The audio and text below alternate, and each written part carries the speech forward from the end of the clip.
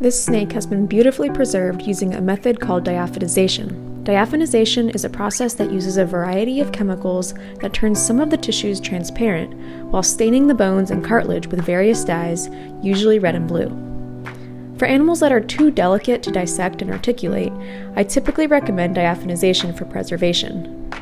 It's great at preserving tiny specimens, but doesn't work well with larger ones, as the chemicals used are not able to penetrate very deep.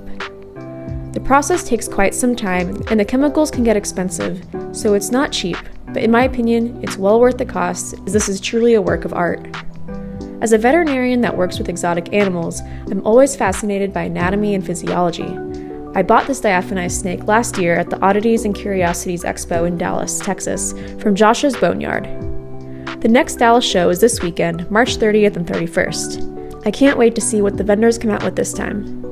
What do you think I should add to my collection? I hope to see you there.